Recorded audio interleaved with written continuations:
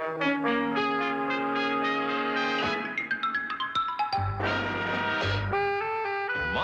Three Sons, starring Fred MacMurray. And as Uncle Charlie, William Demarest.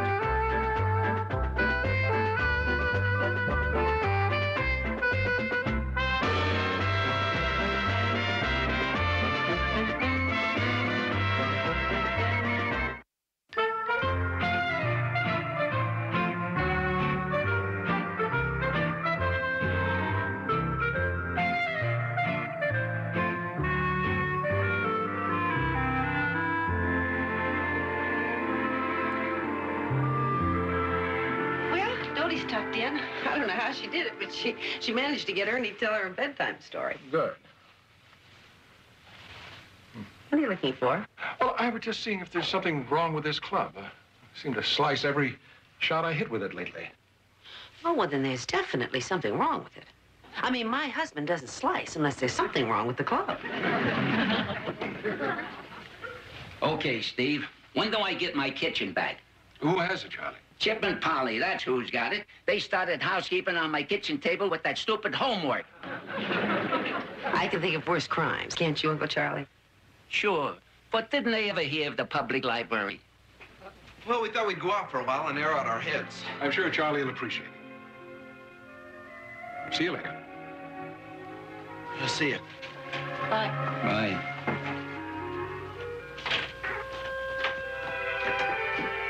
As far as I'm concerned, Chip is a wrung-out duck. Oh, Charlie, what a terrible way of saying that he's in love.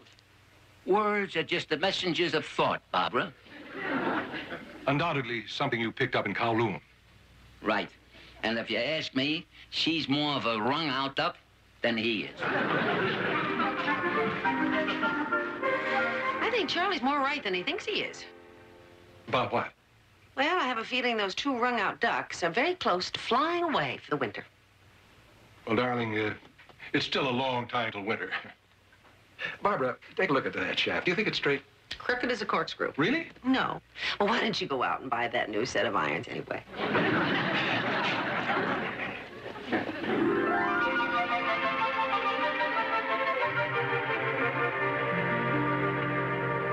It's weird, isn't it? What? That a rotten thing like homework brought us together? Well, then it isn't so rotten. Chip Douglas, that's the most romantic thing you've ever said to me. Is it? Yeah, I know you're not the talking type, Chip, with a big line, and I accept that. Someday when we're married, I'll appreciate how honest you are. Well, don't you accept it now? Sure.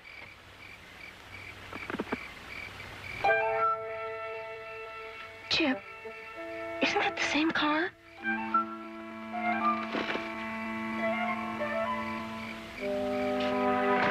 Yeah, I recognize the guy. That's the third time we've seen him.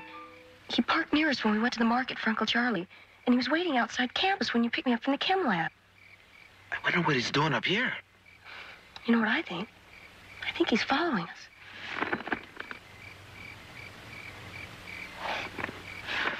I sure is staying out in the open for somebody who's following us. I don't care. He's following us. I'm scared.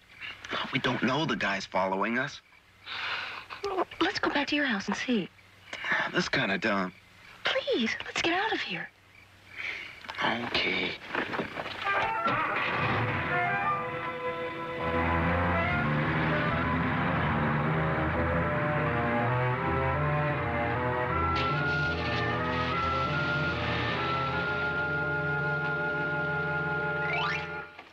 Hey, Chip, we just got our pictures back. Dad, a guy's following us. Following you? Are you sure? We're sure, Mr. Douglas. He's driving a convertible. Hey, the kid's right, Steve. I'll get a baseball bat and we'll grab him. Well, now, wait a minute, Charlie. Chip, how long has this been going on? We don't know, but we've seen him 3 times. And tonight, when we parked someplace, he followed us home. I think we better find out what's happening, don't you? Yeah. Well, don't you think it might be better if we call the police? I don't know, Barbara. I'll get Darren, back. I'd say yes.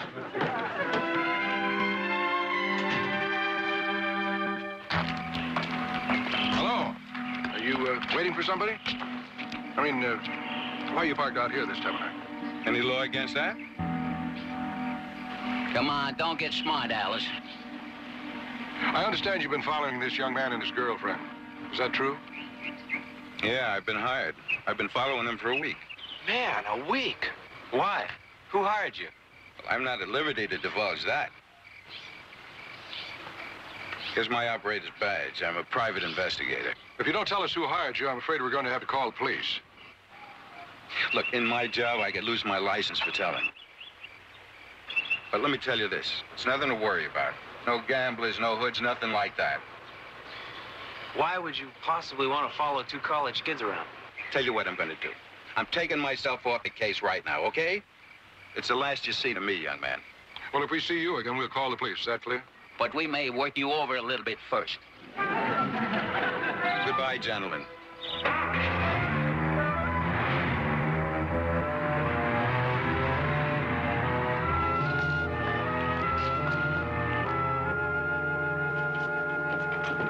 Well, he was a private investigator. Yeah, we got all the information we could. Yeah, but Steve wouldn't let me work him over. Oh, I forgot the bat. What was it? A private eye or something. Nothing to worry about, Polly. He took himself off the case. What case? Somebody was having you followed, Polly. Anyway, it's all over. I better take you home. She gets scared real easy. Why would anybody want to have us followed? Well, maybe somebody's idea of a joke. Good night.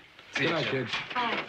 If that guy comes back, I'll hit him for extra bases. See, now that they're gone, Dad, what do you think that was all about? It's a good question, Rob.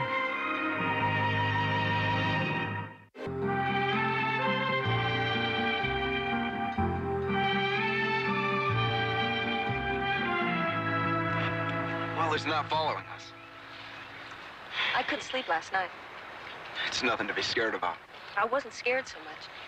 I was thinking about how you took over, how you protected me, told your parents you better get me home. You know something, Chip? What? I think you love me. I think you're right.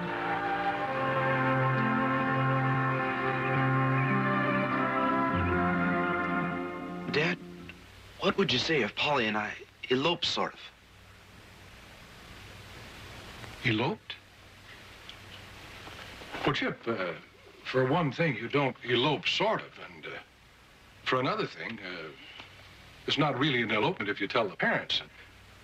Well, you just told me. Yeah, but we can't tell her folks. Her dad would go up and smoke or croak or have me arrested or something. I don't know how her mother would act. But, Chip, an elopement is a very sudden thing. Sometimes it's so sudden that the people involved haven't really thought the whole thing out. We've thought it out pretty well, Dad. I've saved up some money from my after-school and summer jobs, and, oh, Polly has some government bonds. But not really enough to start two lives on, Chip. Yeah, but they have this deal over at school. We're married couples live in a dorm, and it's real cheap. Of course, you know, 18 is very young to get married. Well, sure. Chip, wouldn't Polly rather have a nice wedding in, well, maybe a year or two? I don't think so, Dad. She's afraid her dad will try and break us up again. She thinks, we think that we ought to just up and elope.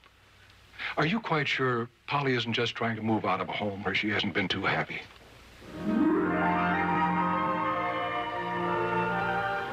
We face that too, Dad. The answer's yes, that's part of it. But not all of it. Right. Well, sure, she said let's elope lots of times, and I never really paid any attention. The thing that knocked me out was I really liked the idea. Dad, I'm going to say something that sounds pretty dumb. I love her. I'm sure you do, Chip. Dad, will you give me permission to get married? Chip, I want you to think. Will you, Dad?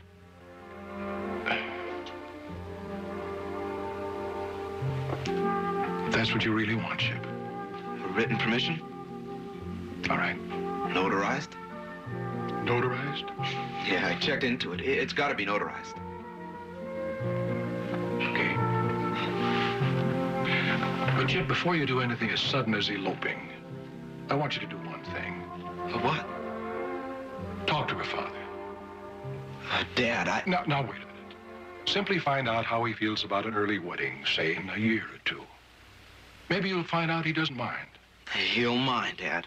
Well, let's put it this way. I'd hate to be a father who wasn't even consulted and found that somebody had taken my daughter out of my home. I think he's entitled to more consideration than that, don't you? Yeah, maybe you're right.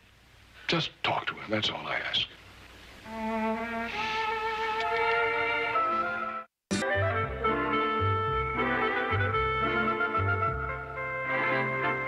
Here you are, Chip. Thanks. My mouth keeps getting kind of dry. Mr. Williams should be home any minute. Oh, where's Pauline? She has a late chem lab on Fridays. Oh, that's right, I forgot. Hello, Tom. Chip Douglas is here to talk to us. That's fine. I'd like to talk to him, too. Sir, Sit down, Richard. Tom. Maybe you better sit down, too. Tom, really, can't this wait? I mean, Chip's here to talk to us about something he feels is important. Yeah, well, this is important, too, Margaret. You'll find this interesting, Richard. Yes, sir. Perhaps you'd like to know how some of your daughter's homework time was spent, Margaret. Listen to this. Tuesday last, subject left campus in the company of young man known as R.D. at 3:14. At 3:23, subject and R.D. entered the Honeycomb refreshment stand. At 5:05, subject accompanied R.D. to his home, where she did not reappear until 10:10. Tom, what's the point of all this? I mean, who's the subject and who's our...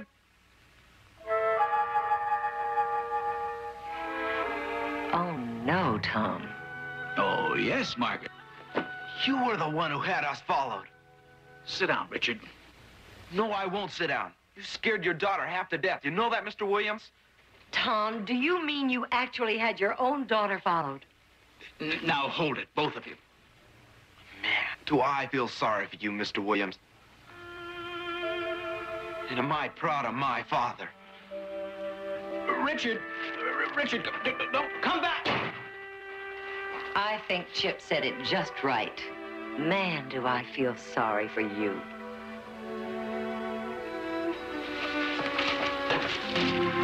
Margaret. Well, I'm not the kind who says I told you so. But you told me so. Yeah, he's really in love with Polly, wants to marry her. And I could have sworn it was one of those going steady things at the very most. Well, when you think about it, darling, they can't really elope. I mean, they have to have permission, don't they? That's right. I mean, they're both 18, and... Steve, you gave your permission. Yeah, notarized. Steve! But Chip promised me he'd talk to Mr. Williams. Oh, well, knowing Mr. Williams, that settles that. For the time being, I hope. Well, should we go to the movie, or should we stay home and worry about Chip? Well, why don't we go to the movie and worry about Chip? Good thinking.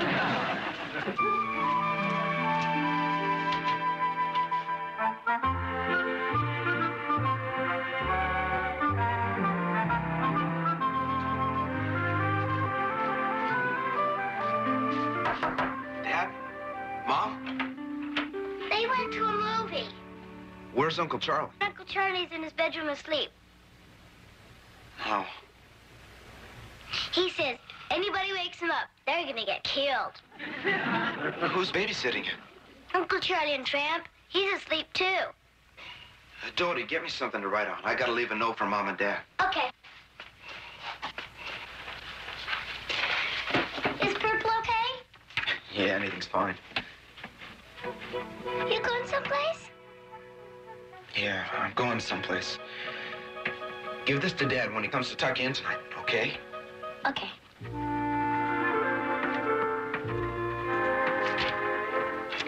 Make sure.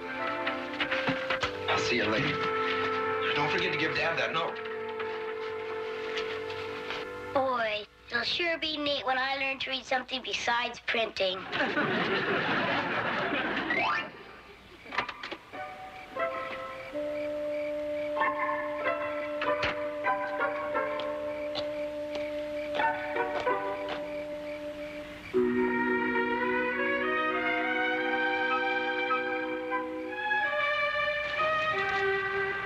Polly!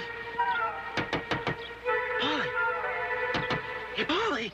Here you are, Chip. What were you doing at the window, darling? Shh! so loud? Want your dad to hear us? He's out bowling. Oh. Well, you want to go? Yeah, but not without this first. Hey, wow, Polly. Come on.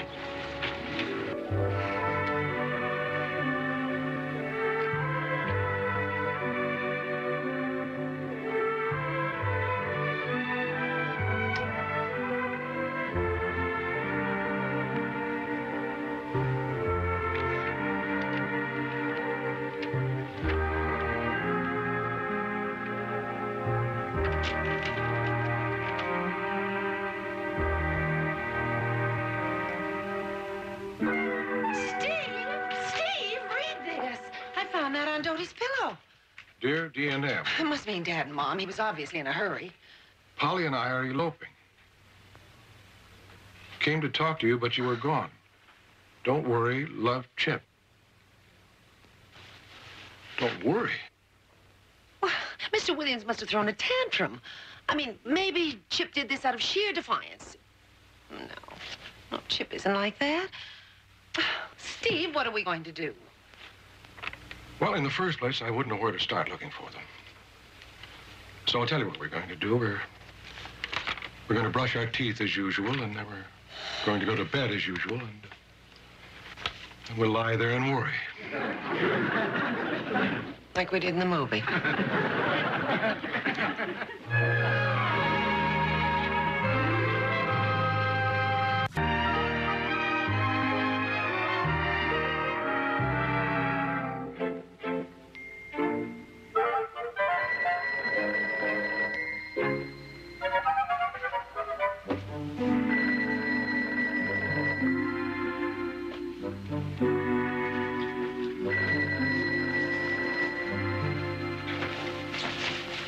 Hello, Chip.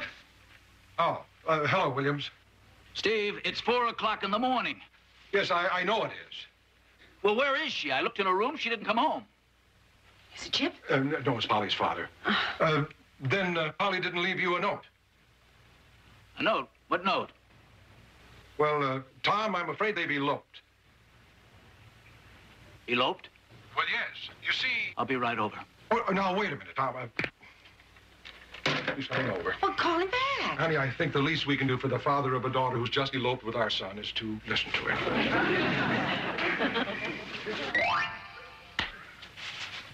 Can I see that note again, Steve? How do you like that, Margaret? They get a note and we don't. You raise a girl, you give her a nice home, you try to give her the right values, and what happens? She runs off with the first kid that comes along. I wouldn't exactly call Chip the first kid who came along, Mr. Williams. I'm sorry. I'm not choosing my words too carefully this morning. How do you like it, Margaret? They get a note, and we don't. That's hardly the point, is it, Tom? She's gone. It's simple. It's simple. We'll have it annulled. Now, where did they go? I have no idea where they went, Tom. And I don't think it'd be too smart to have the marriage annulled. Not too smart, huh? Well, it's not your daughter who ran away with the first... Look, my daughter is gone. She's only 18 years old. She's too young to be married. I'm going to have the thing annulled. I don't agree with you. I had a long talk with Chip. You and your boy had a nice, cozy little chat about how he would run off with my daughter. Is that it, Steve? We talked, and I gave him my permission. You gave him your permission? Notarized. And I told him to go and talk to you about it before he did anything. Which he did. Now, Margaret, you stay out of this, please. No, Tom. Chip came over to talk to you, but you wouldn't let him. Margaret, I am trying to settle your daughter's future. You did. You settled it the minute you told Chip you had them followed.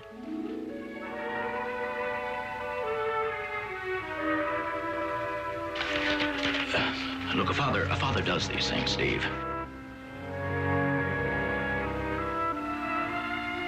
Now, don't try to make me feel guilty. I am still in charge of my daughter's welfare. You can make this thing legal for Chip, but Polly's only 18 and she still needs parental permission to be married. Now, whether you like it or not, I'm going to have that thing annulled. No, Tom. No. What do you mean, no? Why not? Because I gave her my permission. Notarized.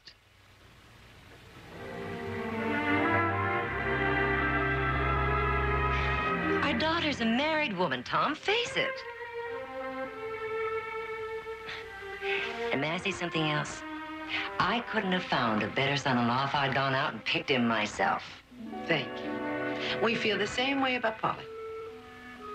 They're both bright kids, Tom. They'll do just fine. And now they have 2 families to fall back on. Mr. Williams.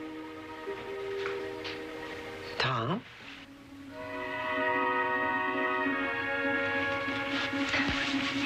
He just can't believe that his wife could have done a thing like this to him.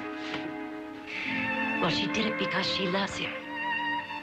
Tom, you were destroying yourself with the idea of losing Polly.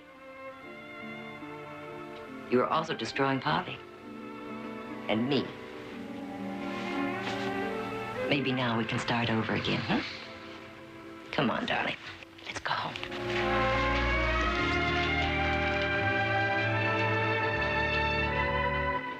Tom, I still say those kids are going to do just fine. Maybe. It'll take a little time for me to get used to the idea. How do grandchildren strike you? Look, I'm too young for grandchildren. I'm only... And she's too young to be a grandmother.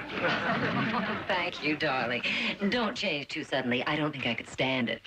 Good night, Barbara. Good night. Steve. Good night.